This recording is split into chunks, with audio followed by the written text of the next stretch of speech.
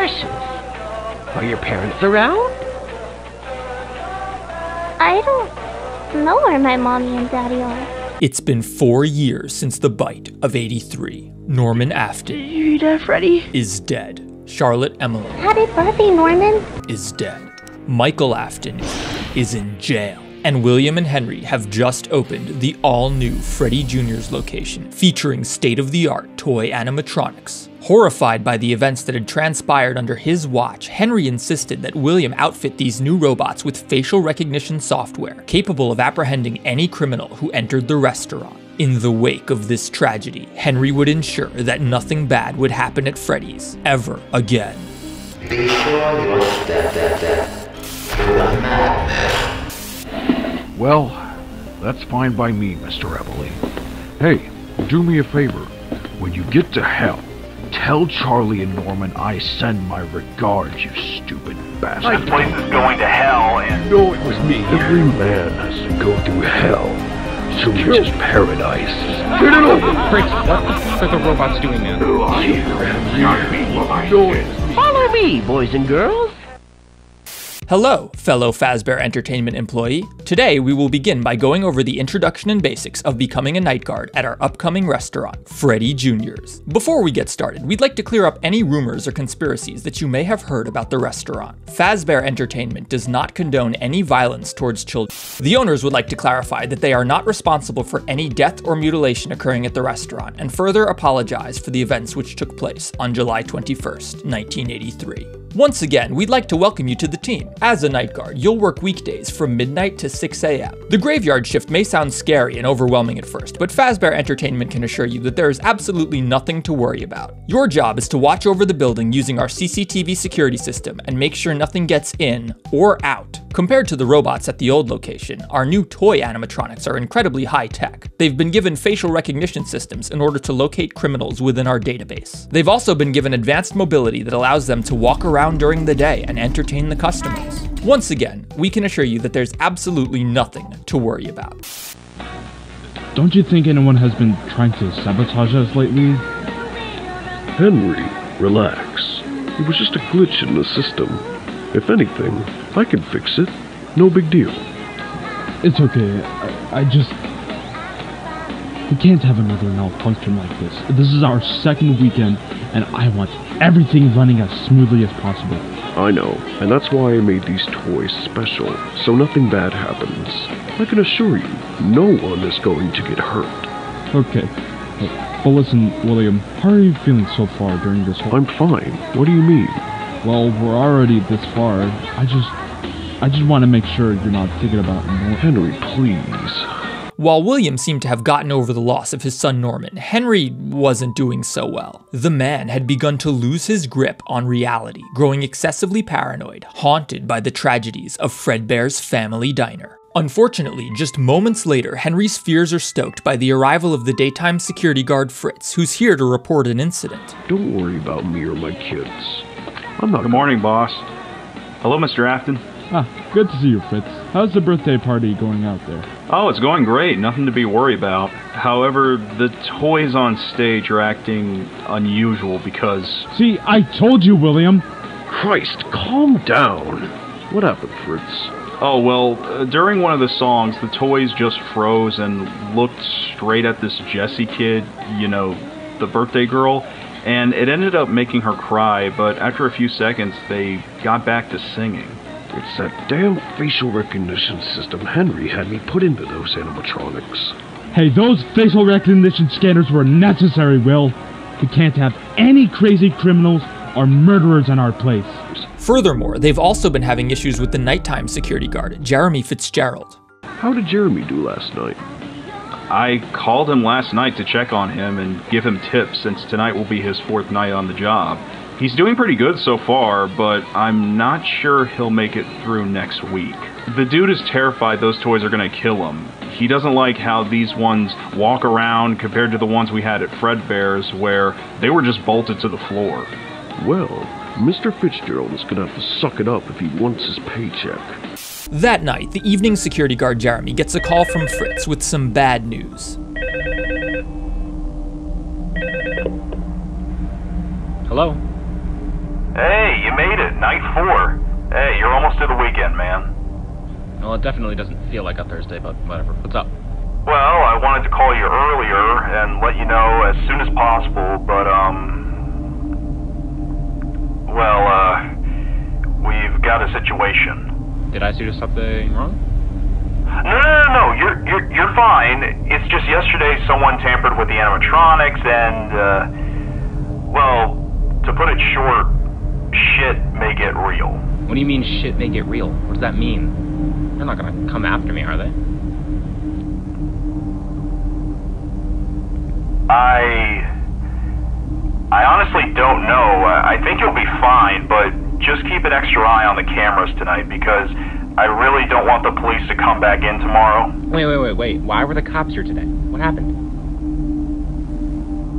Oh, crap. Listen, I gotta go. I'll talk to you tomorrow.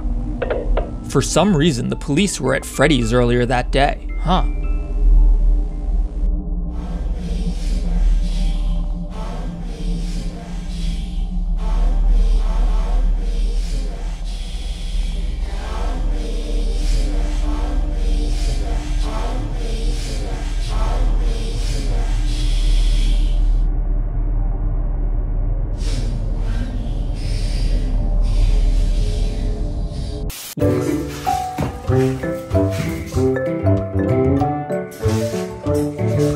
While outwardly, William Afton appeared to be cold, calculating, and level-headed, another side of him was the exact opposite. Between his first taste of murder back in 1983, as well as post-traumatic stress disorder from his time in the Vietnam War, Afton moves to kill again. I'm gonna lose it, man. I don't care anymore. I can't keep doing this. It was me. I killed her, Henry. You know it was me. Just kill me. I gotta do it again. I'm gonna do it again. This time. It's gonna be so beautiful. Gabriel and Susie are spending the evening at Freddy's alongside their friend Cassidy when a strange mascot they've never seen before approaches. It almost looks like Bonnie, but it's golden. Hi, kids. Hi. Are you a part of Freddy's band too? Oh, I'm an old friend of Freddy and his gang. What are your names? I'm Gabriel and this is Susie. And those are our friends over there eating at the table. How precious. Are your parents around? I don't know where my mommy and daddy are. I see. Tell you what, while your food's getting ready, why don't I show you something really cool? Would you like that? Sure, as long as we can come back and eat our pizza while it's still hot. Oh, I promise you won't have any cold pizza today. Follow me, boys and girls. Mister, it's kind of dark in here. Where are we? You're in my special little world. A magical place full of happiness and wonders you couldn't even begin to imagine. You know, kids, I had a friend many years ago tell me something I never forgot before he died in that jungle. He told me that we could forgive a child who's afraid of the dark, but the real tragedy of life is when men are afraid of the light. So let me ask you, children, are you afraid of the dark? Gabriel? I'm scared. I think we should go.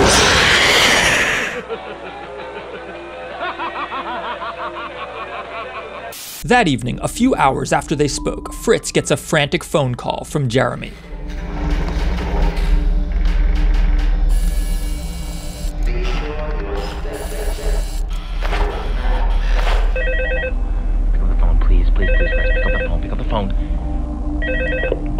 Hello?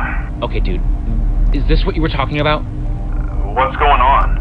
I got the bunny and the chicken looking right at me. The parts and service from cameras disabled. Please tell me I'm gonna be okay. Wait, the parts robots and service room cameras disabled? Ah, shit. Fritz, what the f are the robots doing, man? Well, I told you shit was gonna get real. Look, did you hear about what happened today? No, what happened? Well, we're probably gonna be closed for the next week because, well, I don't actually know what happened. All I know is that we're going under investigation. This place is going to hell, and... Listen, just finish your shift and I'll get your paycheck on Sunday. Fritz, wait! Horrified by the toy animatronics, Jeremy decides he's had enough. However, when he goes to collect his paycheck the next day, he discovers that the building is on lockdown. Jeremy? Hello? I'm coming to pick up my paycheck and then I'm going home. Don't even bother, man. The building's on lockdown. What do you mean? I thought you said we'd be closed next week. No, dude. Someone took one of the spare suits in the back. The yellow one, and they... Look, we've got one more event scheduled before the official lockdown. A birthday party. Can you be here tomorrow at 11 a.m.? Fine, I'll be there. But after that, I'm out. No more. Okay, whatever. Just please show up. After his terrifying encounter with the toy animatronics, Jeremy intended to quit, but it seemed that he would need to work one more birthday party in order to receive his paycheck. Things were going normally until Jeremy received reports that Toy Foxy was missing. Hey Fritz, can you hear me? Yeah, what's up? What do we do with that white Foxy robot? The what? The mangle. Where's the mangle? It should be in there. Nobody touched it. Well, some kids said the animatronic from Kids Cove was missing, and I'm in here and I'm not seeing anything. All right, hold on. Let me get a hold of William and Henry.